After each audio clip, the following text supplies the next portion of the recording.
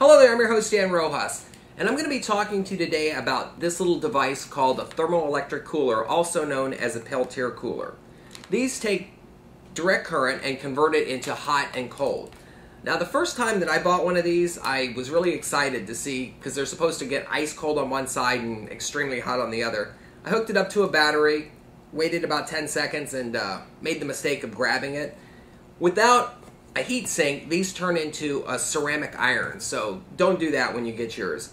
What you want to do is attach it to a heat sink, because then what happens is the heat is pumped out of one side with the help of this heat sink, and the other side does get very, very cold. Now I'm going to be showing you how this works.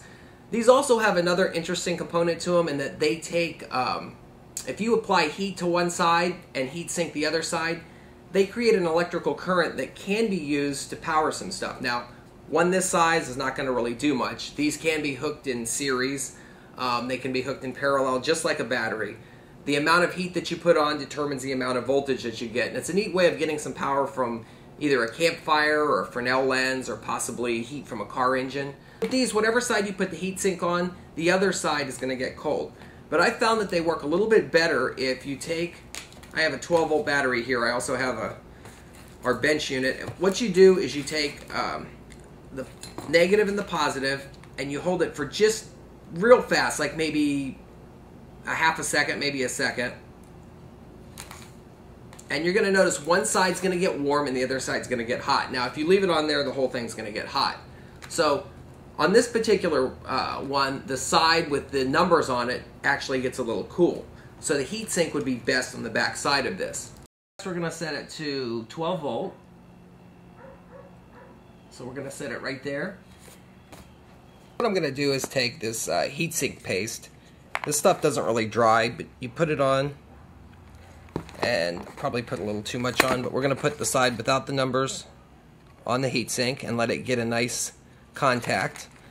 Alright, I've had this hooked up for just a second, so it's a little bit warm, but what I'm going to do is get a temperature reading on this.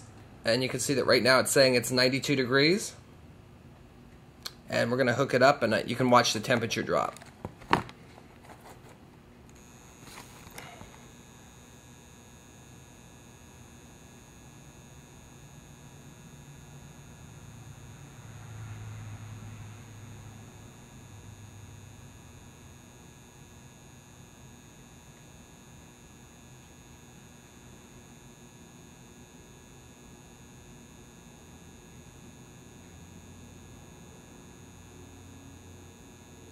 So you can see it went all the way down to 15 degrees Fahrenheit. So I'm going to unhook it.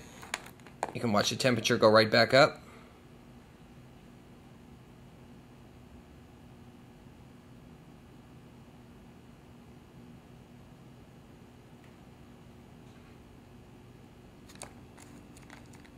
Now it's back to normal.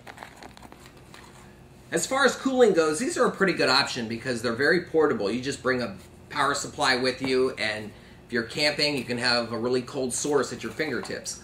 They do consume quite a bit of power. This one is 68 watts. They come in sizes all the way up to 500 watts, which are a lot bigger. Now, I did mention that these can create an electrical current. In future videos, I'm going to be hooking some of these up to the manifold of my car and see exactly how much power we can get out of these. But I'm going to be showing you that right now. This is a millivolt meter. It's very, very low voltage that we're going to be dealing with, so don't get too excited with what I show you. Alright, for this test, what I did was I went ahead and cleaned this off. Now I'm going to flip this over and put the other side on the heatsink for this. I accidentally broke the wire off of this. They're really not that fragile, but for some reason I broke this one, and it's the only one I have, so you're going to have to bear with me on this test. What I'm going to do is I'm going to put it on the heatsink, and then I'm going to hook it up to this this voltmeter right here. It's a millivolt meter. We're going to hook it up, and then I'm going to show you how just the heat of my thumb can create a current.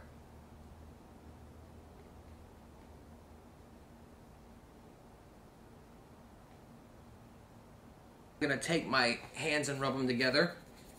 Try to get my thumb a little bit warmer. can see the voltage goes up higher. Now if you take a heat source and apply it to it, you can see the needle goes all the way over and it's still actually creating a current right now. The heat difference.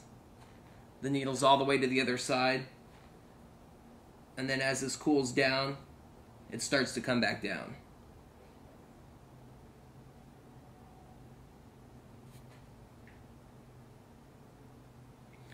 The same thing will happen if you put an ice cube on one side and just room temperature on the other. It'll actually go all the way up. With this particular test, it is sensitive to which side you put it on. You can just switch the leads if you want, but this seems to work pretty good. I hope that gave you a basic understanding of these and how you can use them for different projects. We're going to be, again, hooking this up to different areas. We're going to be using Fresnel lenses to heat them. Some guys have emailed me and they actually take several of these and hook them up to their stove in the wintertime to charge some batteries. I don't know how effective that's going to be. They seem to get pretty good results from it. They have very large thermoelectric coolers, and they say it works pretty good. So we're going to be doing our own tests soon. I've got a whole bunch of these coming, and we're going to be linking them together different ways and seeing what we can do with them. I'm your host, Dan Rojas. Thank you for watching, and enjoy our videos.